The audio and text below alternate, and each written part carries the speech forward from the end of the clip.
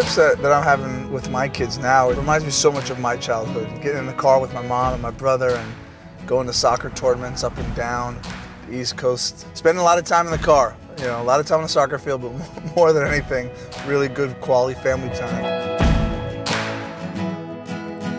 Allie, how was the game today? I thought I did pretty well. I think I made good passes and good tackles too. To be able to travel with my children, it opens up new doors and creates a sense of wonder and discovery you don't get by being home. You have to get out to experience that.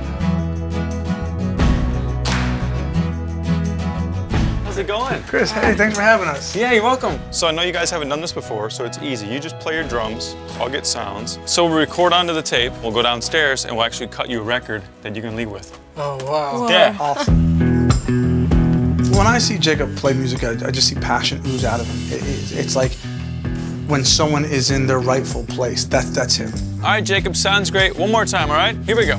Being curious seems to go hand in hand with discovery and adventure and seeking, because if you have that curiosity, then you never stop. So my drums are in these little grooves? Everything you played is on there. Yep. Wow. Food and music are the perfect pairing for a road trip, because on my road trips, that's all we do. Yeah, think fast.